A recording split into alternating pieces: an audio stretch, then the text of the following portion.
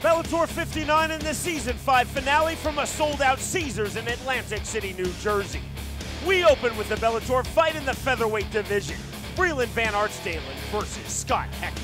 From the beginning of this fight, Van Artsdalen said, I want to be slower, I want to be more methodical, but that's not the strategy he took against the wrestler Heckman. You see this beautiful double leg takedown by Heckman, more of a slam than a takedown. Once again, under the hips, beautiful elevation right on the back of his head, but when they got back up, scrambling, different positions, he went too hard for the takedown, left his neck exposed, and Heckman gets the guillotine finish in the first round. The submission comes at 138 of round 1.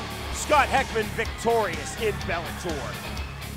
Next up, a Bellator fight at the catchweight of 175 pounds, Carl Amasu versus Jesus Martinez. Carl Amasu fighting below 185 for the first time in his career, known for his physical strength and explosiveness, and this fight was no different. Came out kicking, and those kicks set up a beautiful right hand to the chin of Martinez, dropping him. Psycho Amasu gets behind him and unloads with punches for a first round stoppage.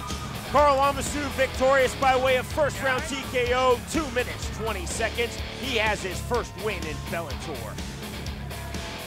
On then to the Bellator Season 5 Bantamweight Tournament Championship, Eduardo Dantas versus Alexis Vila. A real contrast in styles and body types in this fight. Vila, the short, stocky wrestler, and he used that in the first round, pulling forward, getting the double leg takedown. Dantas fought back with knees, but I thought Vila controlled that first round. But in the second and third, Dantas able to stop the takedown of Vila and find his range. You see the beautiful right knee to the chin of Vila, and you see here stopping the takedown. And in the third round, he got the back, and that secured his victory. He wins a unanimous decision. Next up for Eduardo Dantas, a world title fight versus the champion of Bellator at 135 pounds, Zach Makovsky.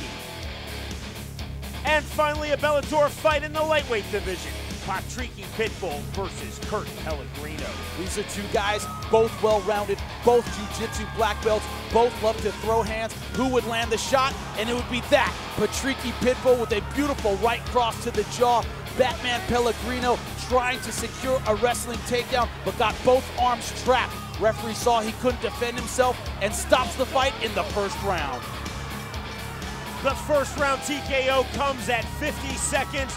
Victory for Patricio Pitbull, and after the fight, Kurt Pellegrino announced his retirement from MMA. For the latest Bellator news and information, it's Bellator.com.